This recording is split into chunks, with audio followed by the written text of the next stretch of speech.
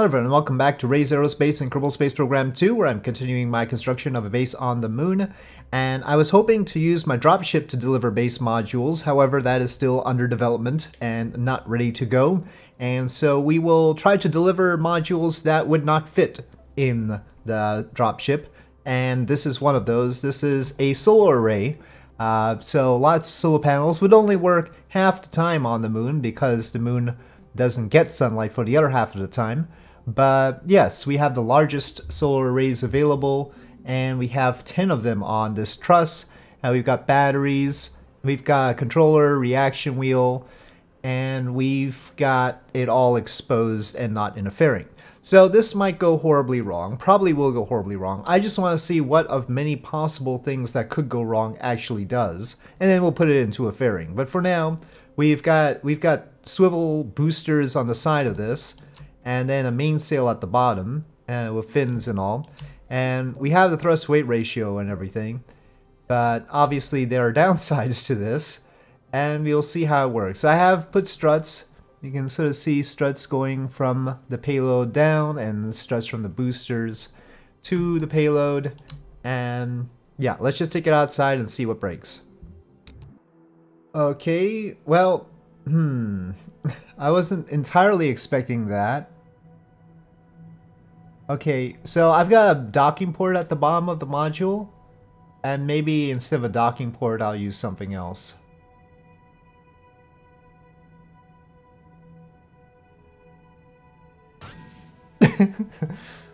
Well, that could have been more violent. I wanted to put docking ports at either end to provide a control point, but maybe not. Oh, and the strut's detached. See, no, that's not right. The root part is actually the controller on the rocket. That's for safety's sake. Alright. We've got spark engines on the payload to provide thrust. We'll just go with this. Let's see if that works. Maybe I'll have controllers on each of the boosters or something. Okay, well, those struts seemed fine. Let's get the struts that were supposed to hold things together back on. Okay, let's try it out now. Okay, let me time warp till daylight. Why don't we release the clamps right when we ignite the engine just to save delta V? Okay. And go.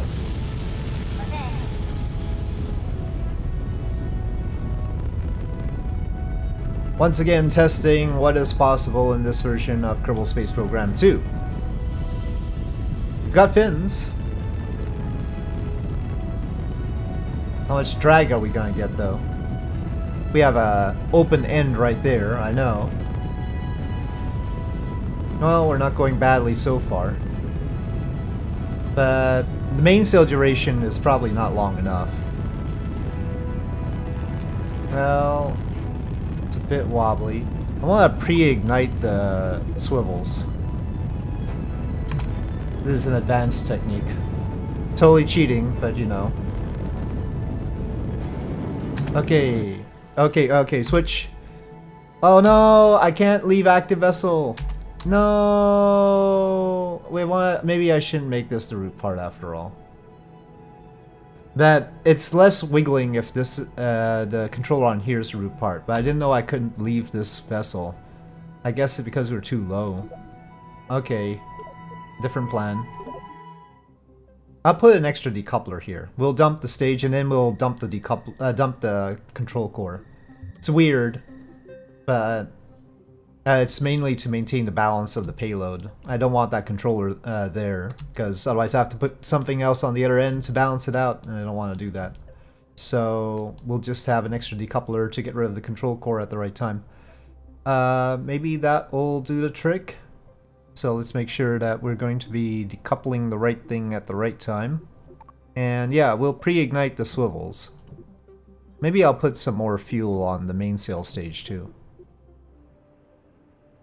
Delta V wise, what it says here is 1,679 there and then 3,000 there. And of course a payload has Delta V, but it's not showing it right now.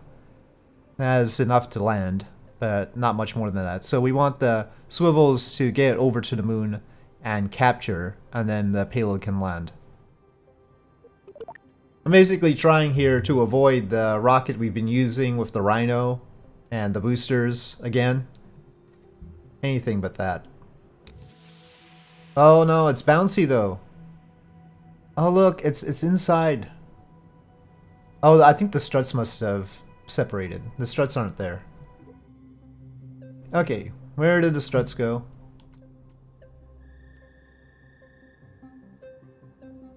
I don't even think they're appearing anymore. Okay, new struts. And incidentally, once again, we're trying to land on the baguettes. They are our landing legs. We have many crunchable baguettes. Okay, a little bit of a bounce there, but the struts seem to be working this time. And... go.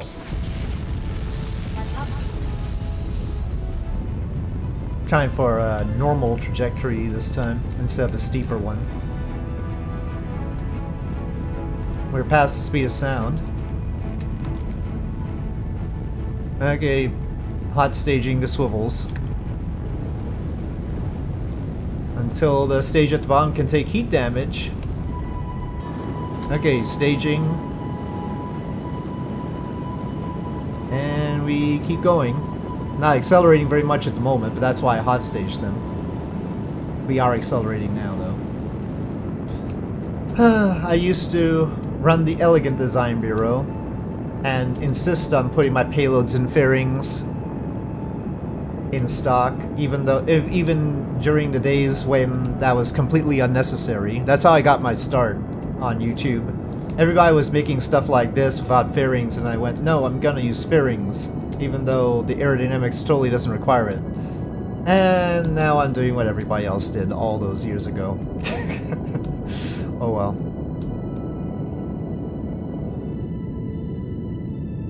Okay, let me coast at this point. And done. Alright. On to the moon. Okay, we have our plot. We have the Delta V to get there and capture, as planned.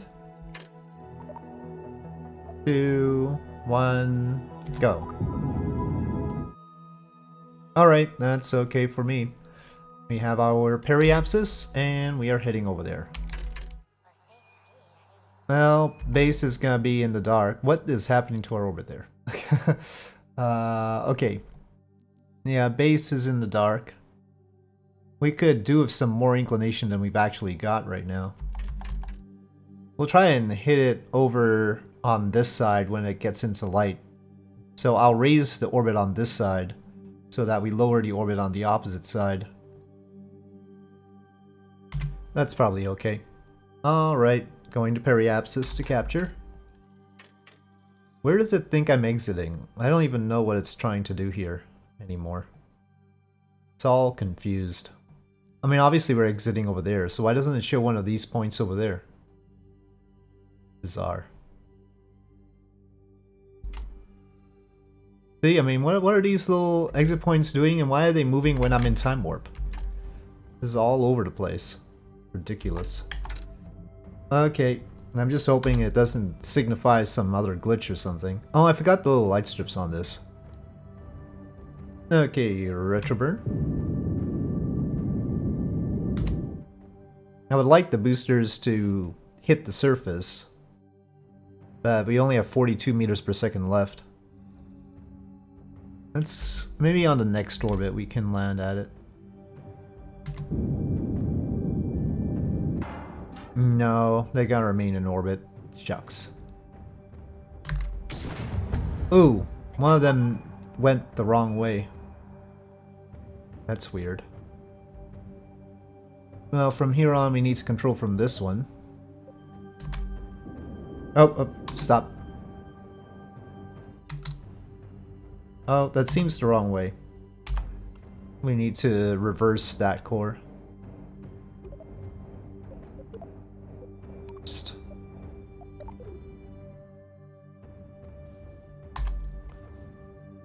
Okay, that's what our 4 sparks look like right now.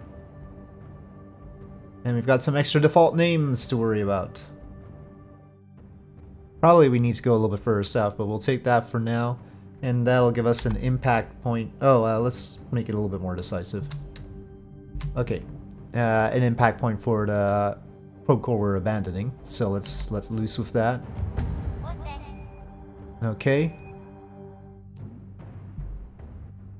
Oh, it just suddenly changed the map view on me. It does that sometimes. I don't know what altitude it is, but it always shocks me. It's really abrupt the way it does that. Yeah, even though it has a reaction wheel, it's not easy to maneuver this. I mean, we're certainly not gonna put this thing in the middle of the base, given it's fairly large once the solar rays are spread out. So we'll need to line it off to the side anyway. Seriously, dramatic drum beats. Let's see what modules decide to explode as we go near them. Gotta line it off to the side, but not that far off to the side. They'll probably still have an effect.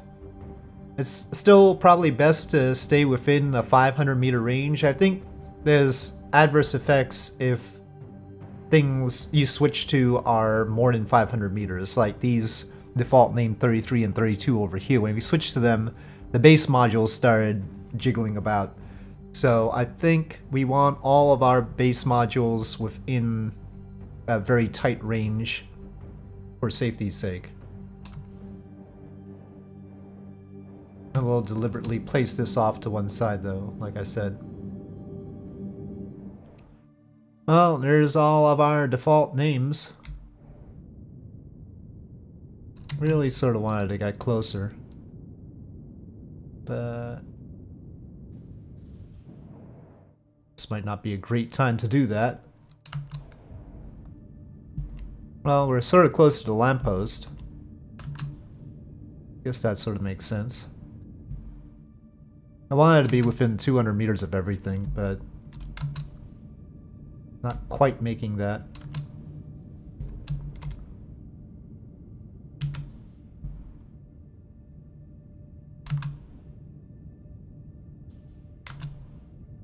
Okay, we are down on the baguettes. SAS off. Okay, now of course I had to make sure that the solar panels would be high enough. I guess I can just use the button over there instead of doing all 10 manually. Alright, let's see.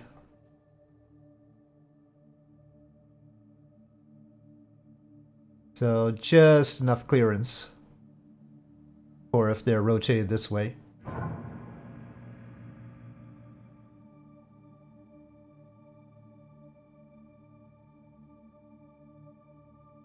A little bit slow here. They do sense some lag in the area. I have no idea how many parts everything is right now. Not as close as I wanted it to be. We could deliver more of them. Well, the sun's over there, so they're angling like that. They're all properly spaced. Very tightly, but properly spaced. Okay, so we have it down. That was successful. Let me save. Okay, and having saved, I will try and jump to different vessels to see what happens. Okay, Valentina's still lucky. Did anything else pop up while we turn to this? Does not appear so. There's our solar arrays. The rover with Tim in it is still on its wheels. This base module's okay. This one's okay. Well, it's on its side though. This one also ended up on its side somehow. These two are fine. These two are ideal. This is how you should make your base modules, I think, but we'll hold off on that determination. The wheeled one especially. Yeah, we'll have to double check that. Amazingly, the lamppost is still steady. It made a little bit of a tweak there, but it's okay. And then back to the solar panels. Okay, so yeah, that is our base right now. I think we can launch something else to it.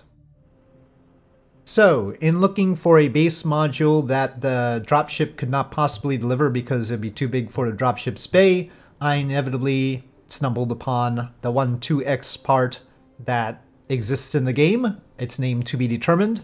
And really, no base or ship is really complete without one of these. So we are going to send it over.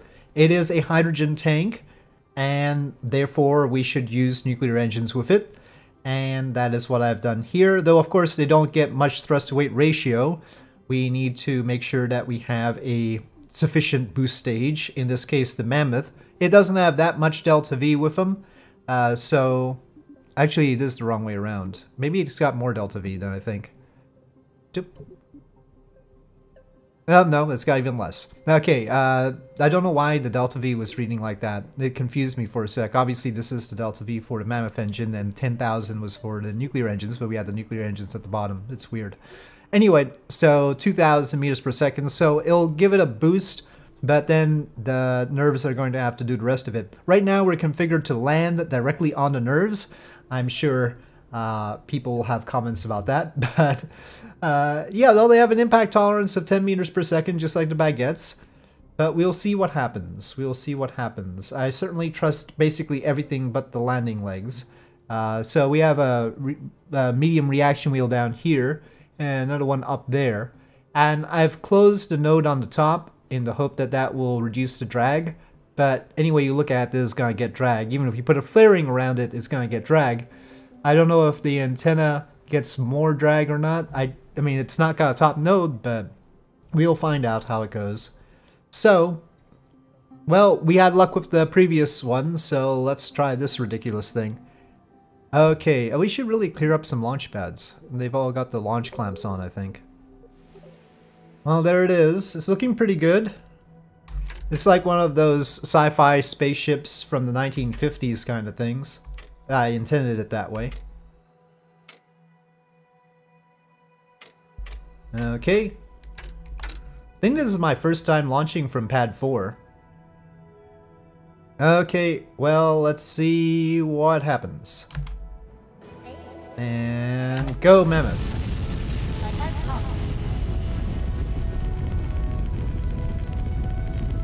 That is formidable acceleration. I might have overdone the acceleration a bit. We might actually want to throttle down.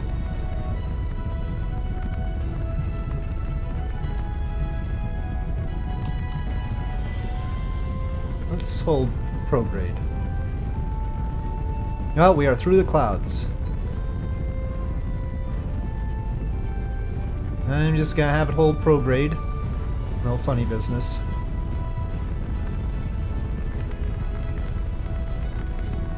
We can sort of adjust our trajectory by throttling. Oh, it's tilting away from prograde. No! Do I need to put fins on you? Well, maybe put fins on you.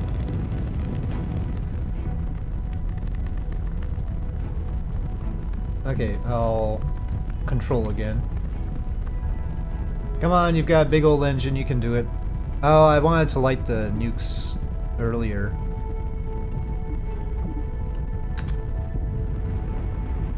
We're probably not gonna have enough thrust-to-weight ratio.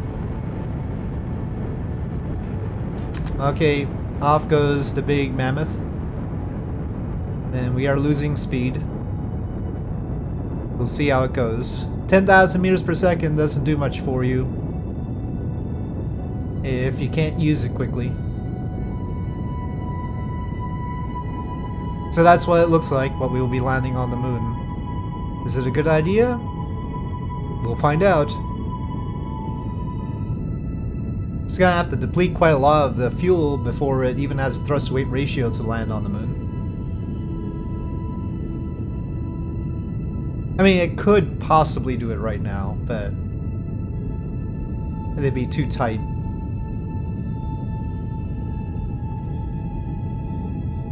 Well, we are accelerating now. Our time to wap-waps is still going down, though. This is gonna be rough. The controller for this, by the way, is down here. There's a battery as well. The controller's right there. Then the reaction wheel and the battery.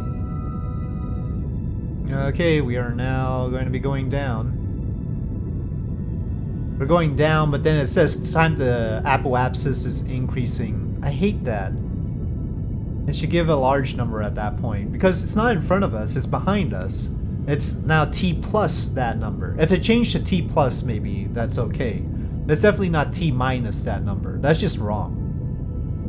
That is not the apoapsis. Apoapsis is like T minus a whole orbit, or however you want to calculate, but T plus would be better. Anything but what they've got there right now. Maybe we should just underfuel it, but I felt bad about underfueling this thing. I felt like we should carry its full weight. Obviously we don't need all that delta V.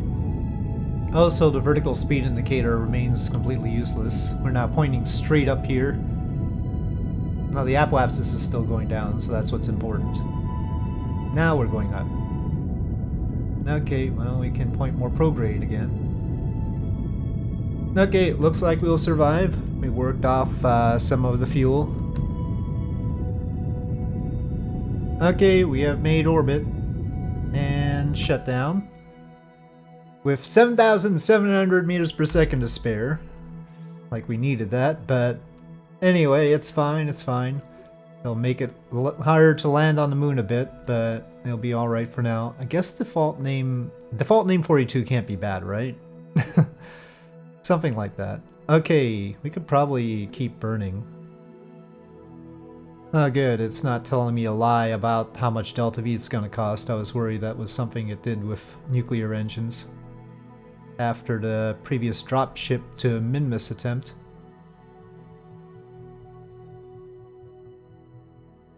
Well, there's some inclination going on there. That's okay, we'll take that for now. The reaction wheels seem to be maneuvering it fine for now. Hopefully it'll be good enough on landing. Okay, and go. Well, nice that these nuclear engines don't have a spool up time. Okay, trying to do this exactly as it's stated.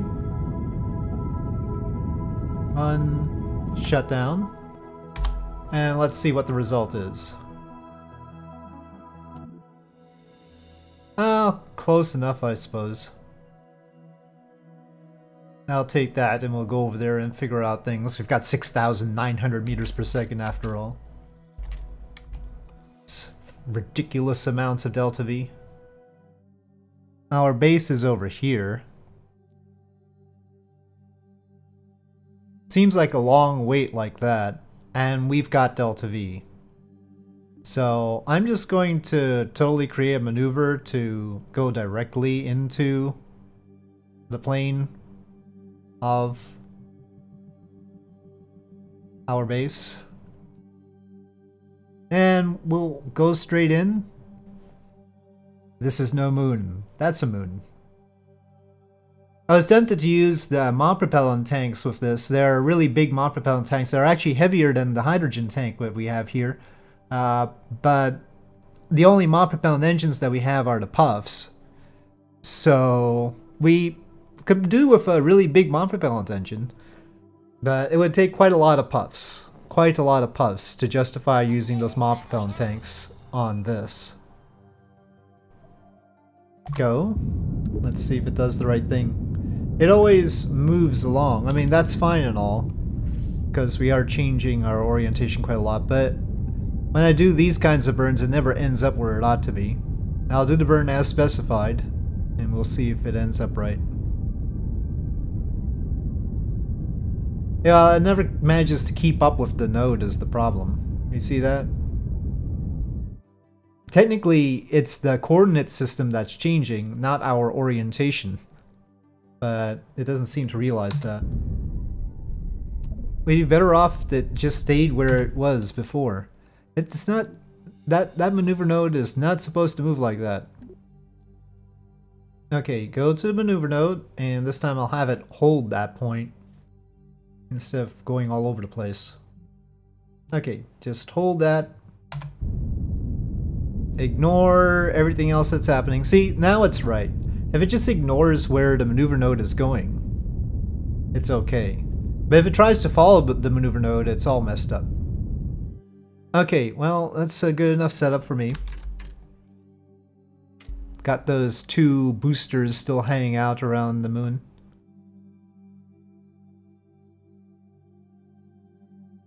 Okay, right around here I'll do another correction.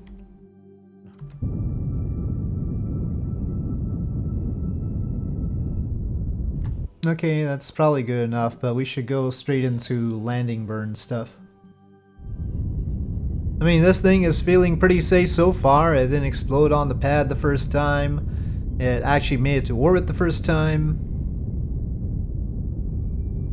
So, what's the catch? And that's what it looks like descending into our sea. Our Mooner Sea. Don't know what the official name of it is. Boy, if you were at the base, how much would you not want this thing descending upon you? Are nerves landing struts? That is the question. Okay, within 5 kilometers now. I'd like it over here, I think, if we could do that. That's our shadow over there. Wondering if there was some other module, but no, that's our shadow. Yes, briefly, the solar panels at the base are ineffective because this is actually eclipsing the sun. Yep, lack of stellar exposure. Well, something's causing that. Well, we can certainly try for a precision landing. Somewhere between the solar array and everything else was what I was hoping for. Okay, quit drifting to the solar array. Stop it. We would totally be damaging the solar arrays now. Okay, final descent.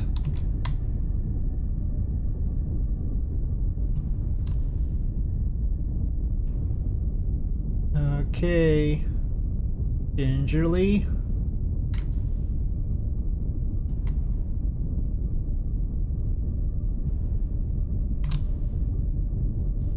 I don't know where we're measuring from. Okay, cut. We're down. Well, there's still some surface velocity. Oh, SAS off. It's wobbly.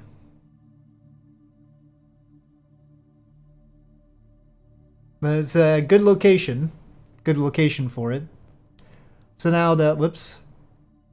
Now the lamppost is not the tallest thing around here.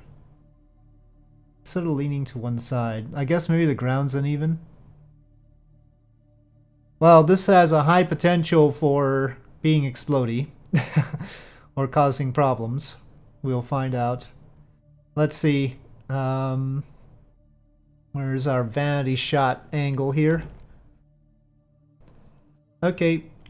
Well, I'm just gonna save it right here. We're not going to go to each thing in turn for now. We'll just glory in our big sphere being landed on the surface. With plenty of Delta V to spare, by the way. It could go somewhere else.